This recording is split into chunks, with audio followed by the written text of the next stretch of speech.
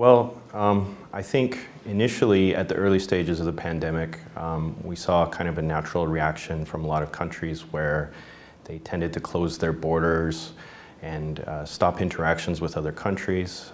In some cases, you saw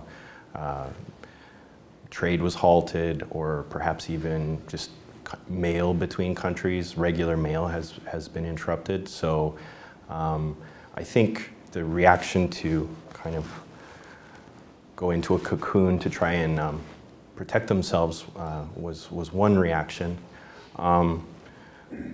And we also saw the US withdrawal from the WTO, which is a major institution for dealing with the pandemic. So that probably wasn't a very encouraging sign for multilateralism either, or cooperation.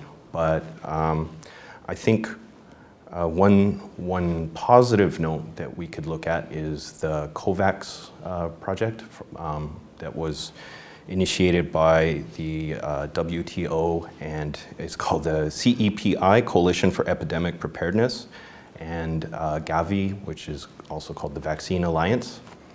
And they gathered governments, global health organizations, manufacturers, scientists, and the private sector in an effort to try and speed up, accelerate vaccine, and also to try and find a candidate vaccine that would allow them to distribute 2 billion doses to countries, their frontline health workers, and vulnerable people around the world, especially in countries where perhaps they don't have the public health infrastructure to research and develop their own vaccine. So I think when you see government and the private sector come together like that, there are some encouraging signs.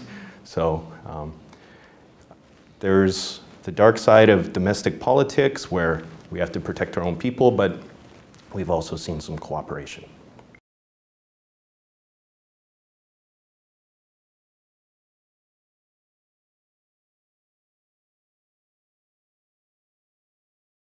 I think the important thing is for governments to try and agree on the issues that they want to talk about. Yeah. And even with COVID, I don't think we've seen a lot of agreement between countries. Definitely, the world recognizes COVID as a threat, but I think the nature of COVID is such that once we have a vaccine, or we've come up with some therapeutics that allow us to deal with it and it's not as dangerous to the at-risk groups, that it will no longer be an issue that motivates countries to come together. So I think the issue itself that will bring countries together has to be something that requires a long-term vision, and something that all countries agree that it requires their cooperation. So the obvious one that a lot of people have been bringing up is obviously climate change. We tend, for decades, we've kind of said, oh, well, yes, we agree that, climate change is an issue, but that's not our issue, that's tomorrow's issue. But tomorrow is coming very quickly, and I think that will be the issue that will bring governments together. I don't know how they will reinvent multilateralism. I think they'll probably just try and build on what they have already done. And I think if you look at most international cooperation and multilateralism, that it tends to follow that. It starts out with a tiny step, and then with that as a foundation, it builds upon that. So, yeah.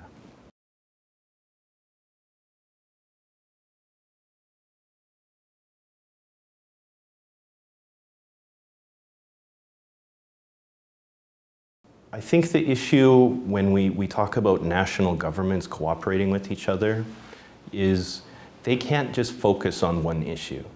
If the governments of the world could focus on climate change and that was the only issue they had to deal with, then they could probably come up with a solution to it quite easily. But they have to worry about their national economies. They have to worry, if they're from a democratic country, they have to worry about how their constituents feel about what steps they're taking. And it's such a difficult task for a government of a country to look at one issue and say, okay, we're only going to focus on one issue and no other issue matters. So for that reason, I think governments are very important. Obviously, they're the ultimate arbiters of whether or not there is cooperation. But I think that if we look at which parts or what levels there are, what levels in society are able to cooperate most easily, definitely the private sector. I think most companies have a long-term vision for profitability and sustaining their business. So they're able to find opportunities and partners in other countries and work for like win-win cooperation. Whereas if we're talking about climate change, and for example, if we tell China, you're not allowed to use coal-fired electricity generation anymore, that's a lose for them, and it's hard for them to sell it. Obviously, they don't have to sell it to voters, but they still have to look at their national interest, and it comes into conflict with things like their energy security policy, which makes it difficult for them to just agree to address climate change all at once. Whereas companies, when they're only thinking about the profit motive and how their businesses can come together and do business, I think it's easier for them to do.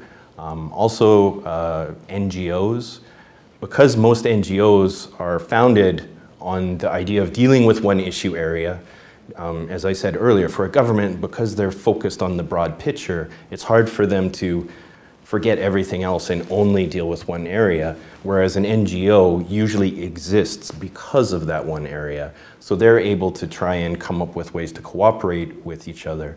The problem is, a lot of times they don't have a lot of influence on the policy making of a national government. So I guess if I had to try and encapsulate what I just said, governments are important, and but I think probably a partnership with NGOs and perhaps private companies or the private sector may be a more effective way of achieving some sort of cooperation.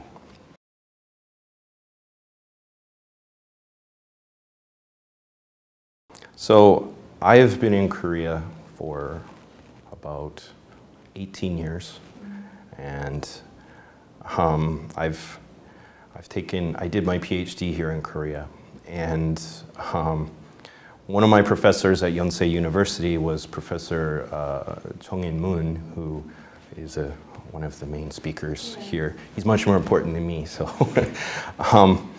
But I took 2 of his classes on Northeast Asian international relations and one on Northeast Asian regionalism.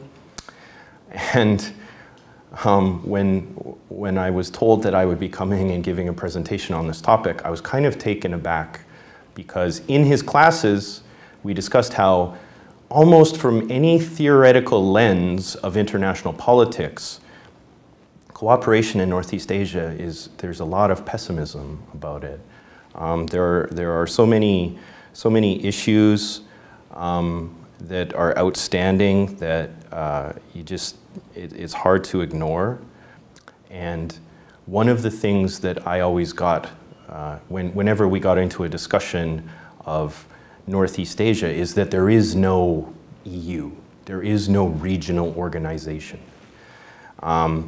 And when you hear the pessimism and you hear there is no EU, you know, a lot of people would just say, oh, well, it's impossible because of the issues that Northeast Asian countries have with each other.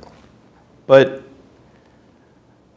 I think, as I said earlier, the important thing is for countries to select an issue that they need to cooperate on, that they cannot resolve on their own through their own government's efforts or the efforts of private citizens. So the important thing that I would say is that if we look at cooperation in Northeast Asia,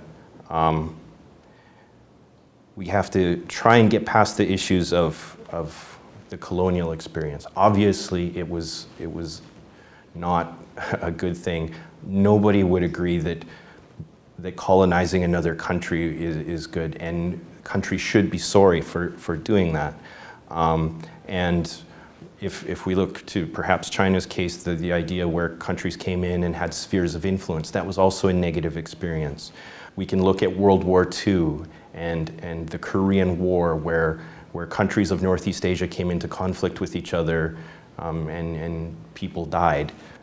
So those issues of history, obviously, we should not forget them. But if we want to build a future, we can't put them before the future. And I know that's easier said than done, but I really think that is something that is important and needs to be said. In Northeast Asia, there's also territorial issues. There's the Kuril Northern Territories issue between Russia and Japan. There's the Dokdo issue, obviously. There's the Diaoyu Senkaku issue between Japan and China. And even on the Korean Peninsula, North and South Korea, in their constitutions, it says that they own the entire peninsula. So there's an issue of sovereignty even on the Korean Peninsula. So all of these issues in mind, I remember, again, in Professor Moon's class, him talking about Karl Deutsch. Karl Deutsch talked about the Atlantic Alliance and how the countries, the NATO members, had a we feeling. But there is no we feeling in Northeast Asia. I don't see a lot of Koreans cheering for the Japanese soccer team in the World Cup. And it's probably the same in Japan, it's probably the same in China. So that said, all of those things are cause for pessimism, and if we leave it at that, yes, there can be no EU in Europe, but there can't be one now. That's what I would say. There can't be one right now. So the problem with thinking of the EU as the ideal is that the EU is a result of something that began after World War II. Rome was not built in a day. You have to start small. You can't have the EU tomorrow. If you took a time, but that makes sense, that's obvious. We shouldn't be pessimistic just because there are negative problems now and there are issues between the countries now. If we start at a very basic level, choose an issue and begin cooperation, we can build on that and eventually get to perhaps having a multilateral institution. Probably not the EU. The EU is founded on democratic principles, but Northeast Asia could easily have something like ASEAN and probably do it better. They have a lot more resources to develop. So I think there's cause for optimism, but definitely this idea that Northeast Asia now cannot be EU now. That's true. But Northeast Asia now could be like the EU after World War II, where they see the merits of cooperation and just start with that first step.